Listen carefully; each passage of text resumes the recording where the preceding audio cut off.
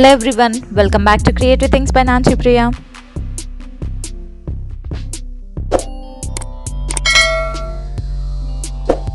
ఈ వీడియోలో నేను చాలా సింపుల్ అండ్ ఈజీగా మనం ఇంట్లోనే కిడ్స్ బర్త్డేని ఎలా సెలబ్రేట్ చేసుకోవచ్చు, అది కూడా అకార్డింగ్ టు థీమ్ మనం కేక్ స్మాష్ డెకార్ ఎలా రెడీ చేసుకోవచ్చు అనేది షేర్ చేయబోతున్నాను. ఈ డెకార్ అంతా నేను ఎలా చేశాను ఏంటి అనేది each and every detail share చేస్తాను. సో ఈ వీడియోని లాస్ట్ వరకు స్కిప్ చేయకుండా చూసేయండి. మీకు కనుక నేను చేసిన డెకార్ ఐడియాస్ కానీ డిఐవై ఐడియాస్ కానీ నచ్చినట్లయితే ప్లీజ్ ఈ వీడియోని లైక్ చేయడం అస్సలు మర్చిపోవద్దు. అండ్ అలాగే మీరు నా ఛానల్ని ఫస్ట్ టైం చూసినట్లయితే please consider subscribing to my channel. So without any further delay let's get in to the video.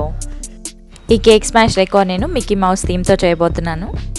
So అందుకోసం నేను కార్డ్బోర్డ్తో ఇలా మిక్కీ మౌస్ ఫేస్ షేప్లో కట్ చేసి పెట్టుకున్నాను. సేమ్ ఆ కట్అవుట్ యూజ్ చేసి మనం ఈ yellow, red and black colour పేపర్స్తో cut చేసుకోవాలి. అండ్ ఈ కట్ చేసుకున్న మిక్కీ మౌస్ షేప్స్ అన్నీ కూడా మనం ఒక థ్రెడ్కి ఇలా ప్లాస్టర్ హెల్ప్తో స్టిక్ చేసుకోవాలి.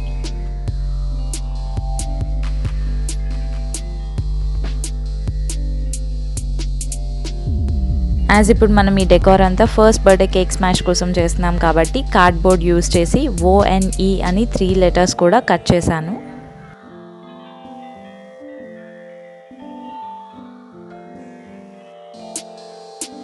ఇలా ONE అని 3 లెటర్స్ కార్డ్బోర్డ్తో కట్ చేసుకున్న తర్వాత ఇప్పుడు వైట్ కలర్ చార్ట్ పేపర్ తీసుకొని ఈ కార్డ్బోర్డ్ లెటర్స్ అన్నిటిని కూడా కవర్ చేసుకోవాలి. ఇక నేను ఫెవికాల్ యూజ్ చేసి వైట్ చార్ట్ పేపర్ని ఇలా స్టిక్ చేస్తున్నాను.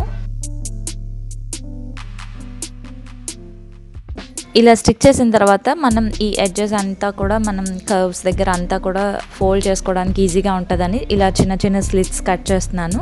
సో దట్ మనం స్టిక్ చేసుకోవడానికి ఈజీగా ఉంటుంది అండ్ అలాగే అవుట్పుట్ కూడా నీట్గా వస్తుంది.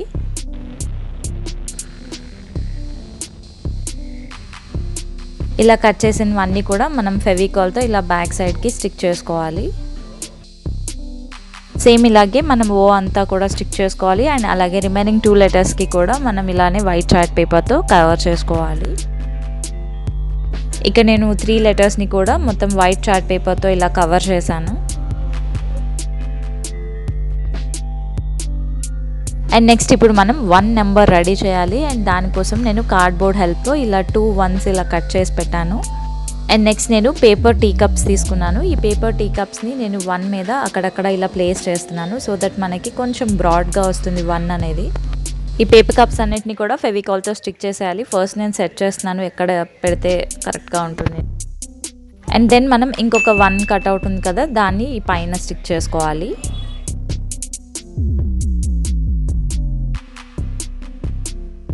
ఈ పేపర్ కప్స్ అన్నీ కూడా స్టిక్ చేసేసిన తర్వాత ఇప్పుడు మనం ఈ సైడ్స్ని కవర్ చేసుకోవాలి కదా. సో మనకి ఎంత కార్డ్బోర్డ్ స్ట్రిప్ అయితే ఇక్కడ పడుతుందో ఆ లెంత్ ప్రకారం కట్ చేసుకొని అవి మనం స్టిక్ చేసేయాలి.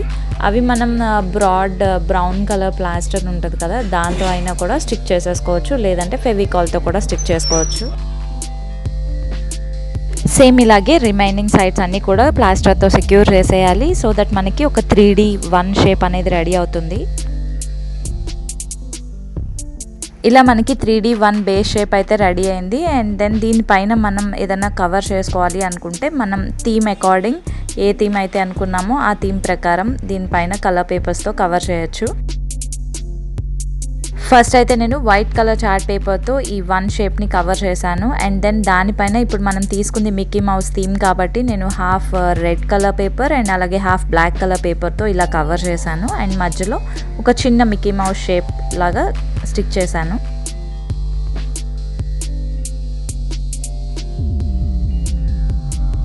మనం ముందు రెడీ చేసుకోవాల్సిన ప్రిపరేషన్స్ అన్నీ అయితే రెడీ అయిపోయాయి. ఇప్పుడు మనం డెకార్కి వెళ్ళిపోతాం. ఇక్కడ నేను ఒక వైట్ కలర్ కర్టెన్ తీసుకున్నాను. ఈ కర్టెన్ని నేను ఇలా కిందకి హ్యాంగ్ చేసుకున్నాను అండ్ రిమైనింగ్ కర్టెన్ అంతా కింద ఫ్లోర్ మీద ఇలా అరేంజ్ చేశాను. అండ్ దెన్ సైడ్ ఒక టేబుల్ ప్లేస్ చేసుకొని దాన్ని బ్లాక్ కలర్ క్లాత్తో ఇలా కవర్ చేశాను. అండ్ మనం ముందు రెడీ చేసి పెట్టుకున్న 1 ఉంది కదా, సో ఆ 1 లెటర్స్ని నేను ఇక్కడ ప్లేస్ చేస్తున్నాను. అండ్ దెన్ మనం 3D షేప్లో 1 నెంబర్ని రెడీ చేసుకున్నాం కదా మిక్కీ మౌస్ కలర్స్తో, సో అది ఇక్కడ ప్లేస్ చేస్తున్నాను. అండ్ నెక్స్ట్ మనం yellow, red and black colour పేపర్స్తో ఇలా మిక్కీ మౌస్ షేప్స్ కట్ చేసి పెట్టుకున్నాం కదా, వాటిని కర్టెన్కి ఇలా స్టిక్ చేస్తున్నాను.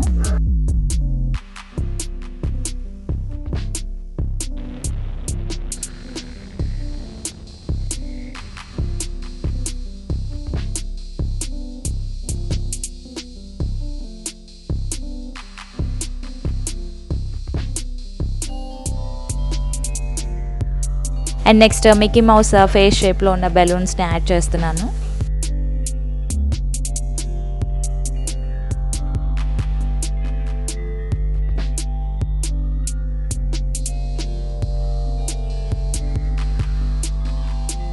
అండ్ నెక్స్ట్ ఒక బెలూన్ స్టాండ్ ప్లేస్ చేస్తున్నాను with red, yellow and white colour బెలూన్స్తో.